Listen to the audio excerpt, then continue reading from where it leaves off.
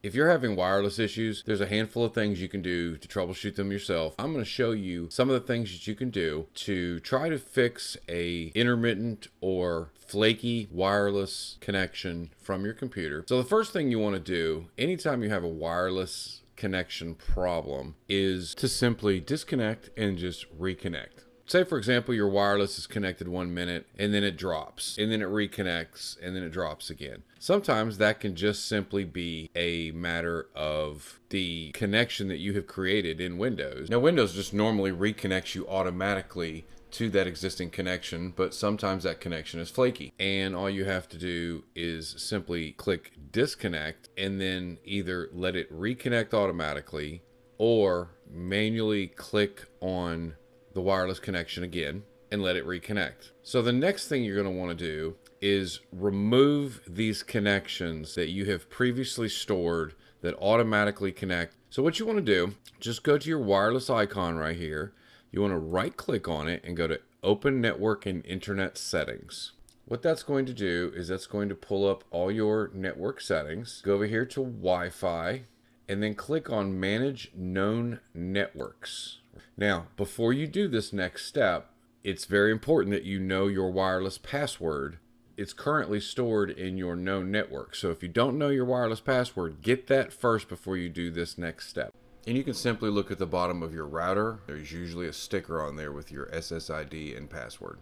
Just click on each one and click Forget. Now you have no networks left that are saved. Close this window by clicking the X at the top. You go to your wireless connection here. So choose your network connection, and then when you click connect, it's now going to prompt you for that wireless password. Type your wireless password in, click next, and go ahead and let it connect to the internet. Sometimes the connection is wonky because there's corruption in the driver software. Reinstalling the driver after this step generally will take care of it. So if you have the driver software that came with your wireless adapter, then you're okay. You do not need to do this next step. But if you do not have the driver software or the CD anymore, what you want to do is first is go to your device manager and look and see the name and model of your wireless. Down here in the search box, you can just type device manager.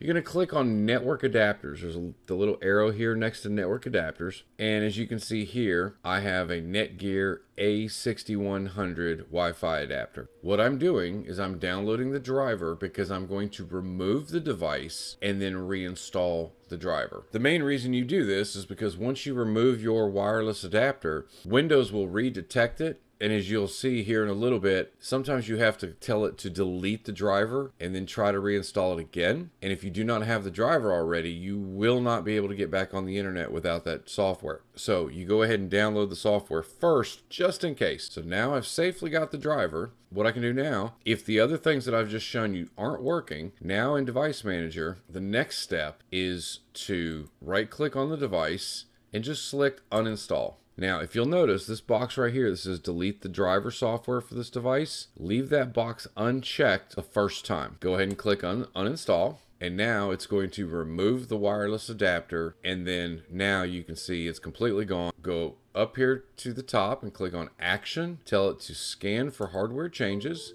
And you'll see it is automatically going to reinstall that Netgear driver based on the driver that Windows already has loaded for it. And as you can see, it now detects my network connections, in which case you would want to click on one of them, connect, and see if your internet is any better. It is still not acting right. At this point, what you want to do is you want to go back to Device Manager. You want to right click and uninstall. And this time select delete the driver software for this device. So what you want to do is go back to that download that you had, the one that you just downloaded off the internet, double click the file to start the installation. I've got the driver reinstalled. Now I can go down here to the wireless network and again choose your network connection, type in your password, click next. It's now reconnected to my wireless network. Close that Device Manager, open your web browser and just confirm that internet is working. If it is still constantly dropping and not staying connected, then it's entirely possible that you may have a hardware problem with the actual wireless adapter. You could pay somebody to replace your motherboard and spend hundreds and hundreds of dollars, or you could run down to your local Walmart and for about 30 bucks pick you up a wireless adapter. They're about the size of a flash drive, and you can literally plug it in, follow the steps to install it, and in about 5 minutes you are up and running, and you're basically replacing your built-in with a wireless adapter that actually plugs into your computer. For a lot of people who have laptops and they're built in, this is a very inexpensive way to fix a known wireless problem, and it doesn't cost you but 30 or 40 bucks in about 10 minutes of your time. So if multiple people in the house are having the same problem, then the problem is probably not your adapter.